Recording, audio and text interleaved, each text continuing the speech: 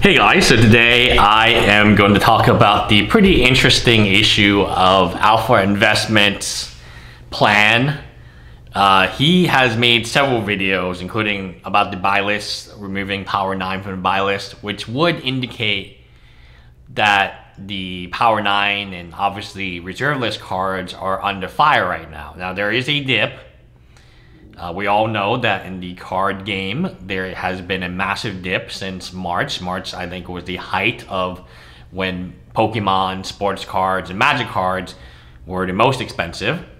And since that time, it's been a dip. Is there going to be a rebound?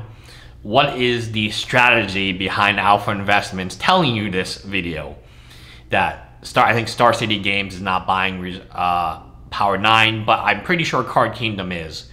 I actually looked at Card Kingdom the other day, and they seem pretty strong in their numbers, and other vendors are more than happy to buy Power 9, as am I. Let's talk about the reserve list. So in Magic the Gathering, there is a list. So interesting enough, in Pokemon, there is no such thing as a reserve list. For every anniversary, they reprint the Charizard, and Charizard has been reprinted in base set 2. I'm not even talking about like Charizard the character. I'm talking about that particular Charizard card has been reprinted in base set 2. I think it's in Legendary Collection. It has in foil. The Legendary Collection is pretty crazy. It has been reprinted obviously recently in Evolutions, and many people are saying that it will be reprinted soon now for the 25th anniversary. I haven't kept up with Pokemon news, so I don't know. The difference between the Charizard is it's 100% collectability, 0% playability. That Charizard is incredibly weak. If you tried to play it, you would lose every single game of Pokemon, even to like a little kid who has a GX Charizard or a VMAX Charizard with 3 times as much HP, doesn't need to evolve, right? And it can do 4 times the damage for less fire energy. So let's talk about the reserve list in terms of like investment. If only like sports cards were that easy. If only there was like a Kobe Bryant, for instance, and there would never be any more Kobe Bryants printed again, since rest in peace, Black Mamba, he's passed away. That is not what's happening. What's happening is they still reprint Kobe Bryant cards today. Now, of course, you can argue the autograph, the patches, they're becoming more and more difficult because there's not going to be any more autographs, but there are more special Kobe cards. And when you talk about, other games, for the most part, they don't have this mythical reserve list where nothing can be reprinted. Think about Wizards of the Coast right now. They are reprinting. They're reprinting as if their game is not going to exist in like 2 years from now. That's what they're acting and behaving like. They have secret layers coming out multiple times a month. They have specialty sets. They have 3 different types of booster boxes you can buy now. They have the draft booster box. They have the set booster box. They have the collector's booster box. So you have 3 different price points you can buy Magic cards with the almost the same cards, of course. The reserve list is very special because in most games, there isn't something like the reserve list, and especially in terms of playability.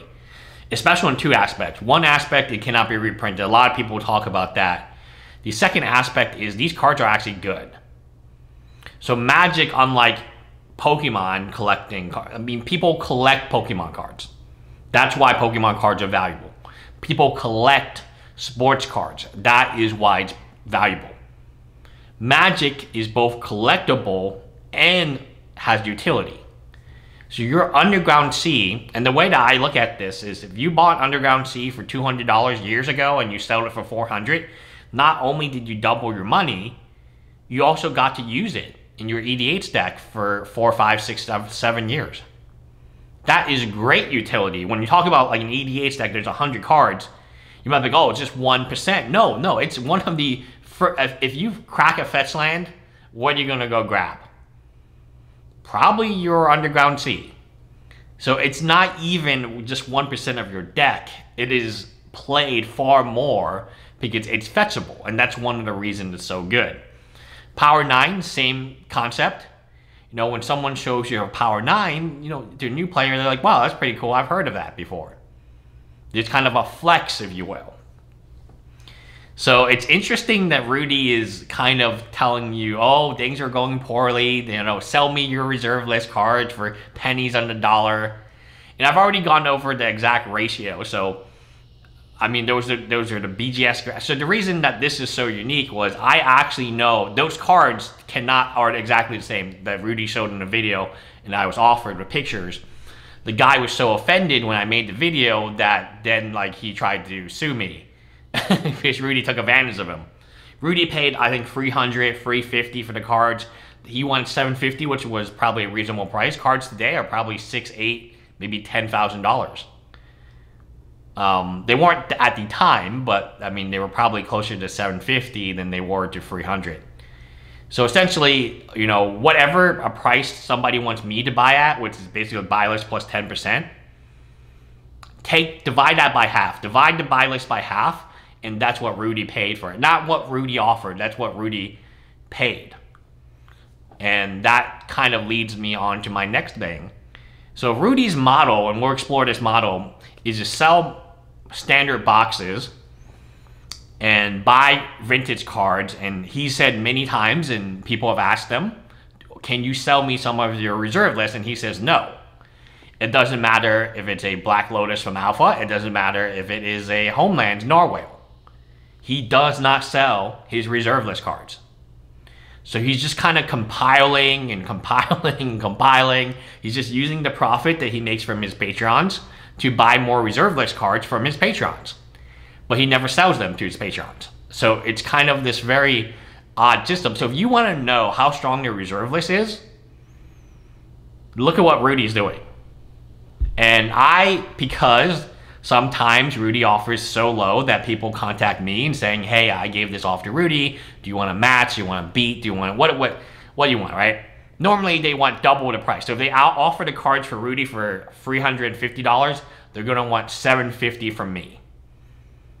And then once I say, oh no, that's not a good deal. Then they'll go back to Rudy and sell it to him for Rudy price, which is half a buy list.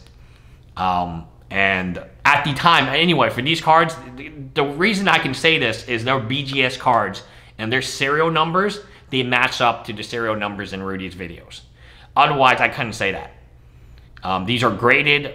There was a graded foil Yagama's Hollow, PSA 10 or a BGS 10. And there was another BGS 10 or something. It was another foil, I think Powder Keg or something. But the big one was Yagama's Hollow. So as soon as I saw that card, I looked at the serial number. It matched. It was the guy. Obviously, the guy contacted me later to try to sue me. I don't know why he was going to sue me. Because those cards today are worth a lot of money. Now, I don't know exactly how much money they're worth because I think it's a 1-to-1. I think the Yagama's Hollow, there's only been one PSA 10. At least at the time, there was only one PSA 10. And we know how hard they grade now, especially a reserve list foil. PSA 10, legendary land. Ooh, I mean that ticks every box in terms of collectability. PSA 10, tick. Legendary land, tick. Foil, tick. Reserve list foil, tick, tick. So you have to look at like what people are doing, and that's what I always look at. I do look at what Rudy's doing, and you know, there is some manipulation. I mean, obviously his channel is big enough that whatever he says, there's some type of manipulation. So if he wants people to sell them, he wants people to sell to him for Power 9, then easily he'll make a video saying Power 9 sucks. Or, hey, look at this big store. I don't forget, it was his channel, Viable, Star City Games. They're not buying Power 9 anymore. But guess who's going to buy Power 9 for pennies on the dollar? Me! The person producing the video. So it's fascinating, but that's why I don't lose confidence in the reserve list. If Rudy stops buying reserve list cards, that's when you would lose confidence in it. Okay? If he is still buying reserve list cards and showing off his collections, buying more reserve lists, buying more reserve lists, buying more, why would you ever be concerned? Right?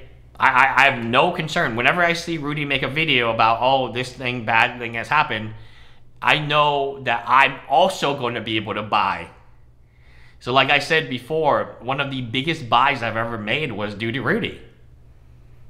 You know, he lowballed some dude. Dude came back to me and said, you know, hey, I'm an eBay seller. You know, the offer was really low. Would you want it? I was like, what is it? Oh, it's, you know, 200 dual lands. I was like, what? Oh, and I'm local to Houston. I was like, what? And, you know, Underground Sea's $200 right now. Okay, let me see this collection. All I had to do was see. I saw it at Chase Bank one time. We weren't even supposed to do that deal that day. I was just supposed to look at it. And I had to make him an offer. So I made him an offer that I didn't really think was like he would take, but he took it. And I was like, oh, he must have been lowballed into oblivion by Rudy Chan. You know. And so I know what is happening right now. I know people are selling Power 9 because I'm getting offers. So whenever Rudy comes out with this video where he's trying to get people to sell to him, mostly vintage, you know, expensive cards, I also kind of get these scraps, if you will. And really, it is scraps. It's people who went to Rudy, didn't like the offer, and then now they go to me. And the only way that it works out is if they're local. Then I get like a better deal if they're local, because then you can check if they're fake and stuff. But even online from Chicago, I've shown you deals. Every time Rudy makes a video saying the reserve list sucks or the cards on the reserve list sucks, even he gets the opportunity to buy more, and I get the scraps. And I'm sure I'm not the only one, because I pay more than him. I pay more than any store right now. Hi guys.